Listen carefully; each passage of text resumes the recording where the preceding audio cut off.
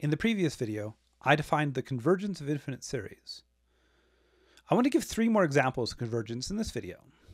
First, I'll start with an alternating series. This is the sum of -1 to the n. So here I'm just adding positive and negative terms. 1, -1, +1, -1, +1, -1, +1, -1. Let me look at the partial sums. This series starts at n equals 0, so S0 is the first partial sum. -1 to the 0 is +1, so the first sum is just 1. Then S1 is 1 plus the next term, and -1 to the 1 is -1, so this is 1 plus -1, which is 0. S2 is the first 3 terms, and remember the signs are going to alternate, so this is going to be 1 minus 1 plus 1, which is going to be 1.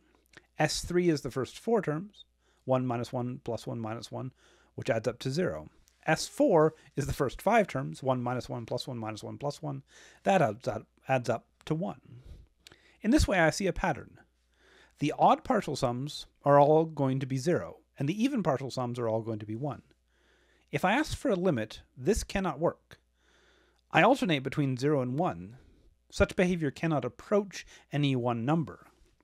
Therefore, this limit does not exist, and the infinite series is divergent. This is a good example of another way for an infinite series to fail. The series doesn't grow to infinity, the sums are all 0 or 1. It's entirely bounded. It just oscillates. And going to infinity, there's no way to decide which is the last oscillation.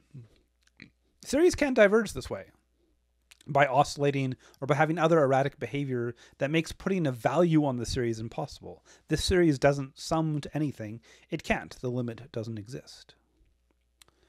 Here is a series which will demonstrate another interesting and novel technique. This series has terms 1 over n times n plus 1, starting at n equals 1. The partial sums Sn are the sums up to some index n, as usual, using k as the index for the partial sums.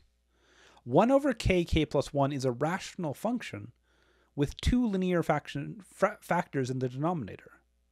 Well, this means that partial fractions applies from a few weeks ago when we did integration of rational functions. And I told you this technique will return.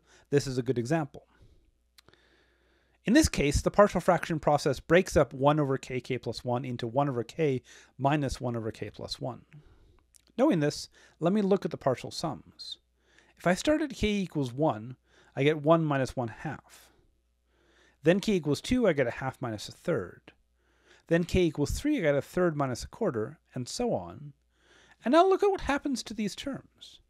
The negative 1/2 and positive 1/2 here cancel out. Likewise, the negative 1/3 and positive 1/3 cancel, the negative 1/4 and positive 1/4 cancel, and so forth and so on. Everything will cancel except for the very last term. So I can conclude that the partial sum is just 1 minus 1 over n plus 1, since all the middle terms have canceled off. This is called a telescoping series. Any series where the middle term of the partial sums vanish can use this name, can call itself a telescoping series. Well, since I know the general form of the partial sum, I can take the limit. In the limit, the 1 over n plus 1 goes to 0, dividing by large numbers produces smaller and smaller numbers. Therefore, the limit is just 1, and this converges, and indeed, all of these numbers add up to only 1. In the last example, I need a new definition.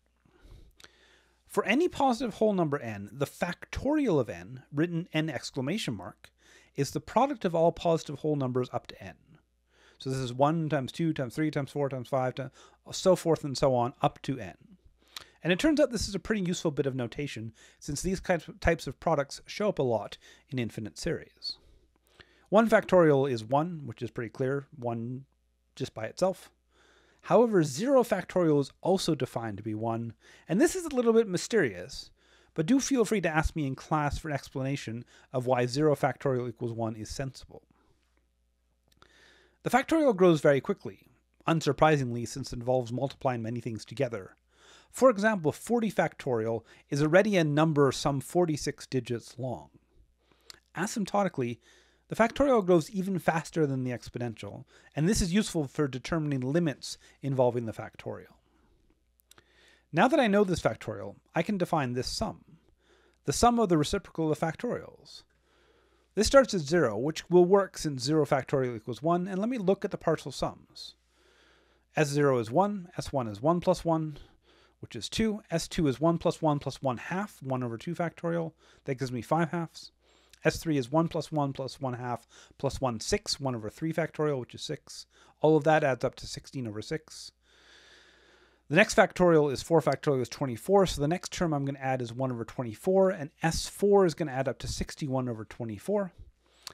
And these sums don't immediately look like they're growing too fast. In fact, this sum does converge. I'm not going to prove it here, but it does.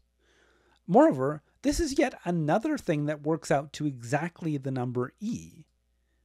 Unlike the sequence limit from earlier this week, I'll actually prove this result in the next couple of weeks. And again, this could be taken as an alternative definition of the number e if you wish.